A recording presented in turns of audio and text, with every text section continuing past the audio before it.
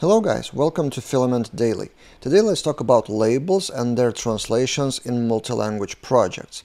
So in a typical Filament resource form you would have something like this: text input and text area. And if you don't provide the labels, then Filament will try to auto-guess them for you from the name. And first thing you can do is customize the labels. So this video, by the way, will be kind of 3-in-1 progressive step tip: create the labels and what you can do with them. So first you can override the labels. So if we, for example, override that with post title or post text and refresh the page, we have this. So this is how you can customize the labels in forms, similarly in tables. But let's roll back and let's talk about multi-language projects.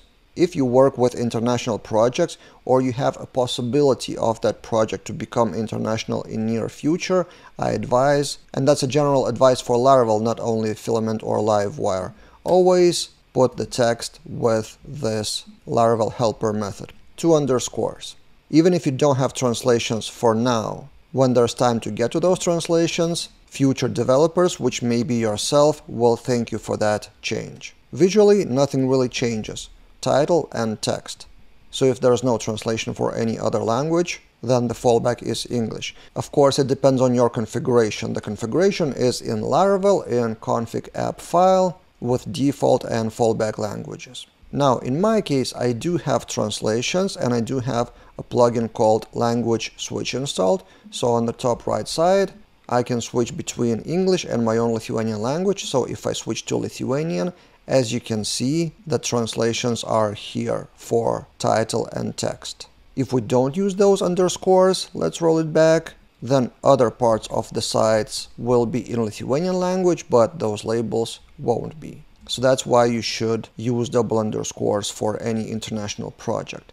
And by the way, those translations come from Lang folder. So I have Lithuanian translations for general phrases of Filament, and also there's a separate LT JSON with these texts related to specific resources. Now there's one more trick.